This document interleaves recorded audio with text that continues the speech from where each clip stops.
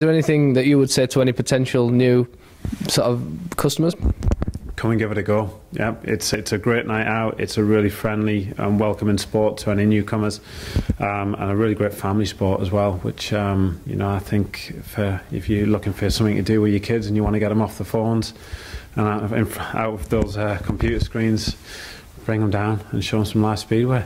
Because just one final thing as well, I didn't actually realise, but not a lot of people up here knew that the Redcar Bears was a thing. I sort of asked a few people that I know locally, and a lot of them didn't even realise that the Redcar Bears were, one, still going, or two, had even existed in the first place. So that's got to be a concern for you. Yeah, absolutely. I don't know where these people are, but obviously we'd like to reach out to them. But like I say, we're in the local press on a regular basis, BBC Radio Tees, and on social media. I think maybe social media is the one area then we need to reach out to those people, because ultimately that's a fault that lies with us and not everybody else. So yeah, that's disappointing here, but we'll certainly try and address that.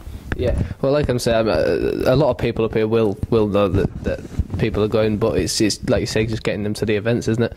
It is, yeah. And generally, once people come in and they like it, that's how you get them and hook them in. But it's a great sport. Come and watch.